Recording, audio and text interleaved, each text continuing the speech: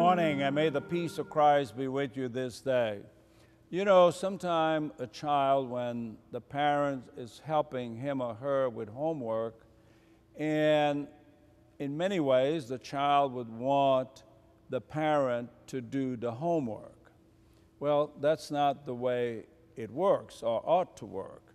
And in some ways, we are that way in our faith. You know, we want God to do all the work for us. In the gospel, for instance, for today, Jesus says, whoever wishes to be my disciples must deny himself or herself and pick up his or her cross. So, just as Jesus had to carry his cross, so do we. But he is with us. He helps us to carry our cross. In fact, he tells us to bring our burdens and our sorrows to him.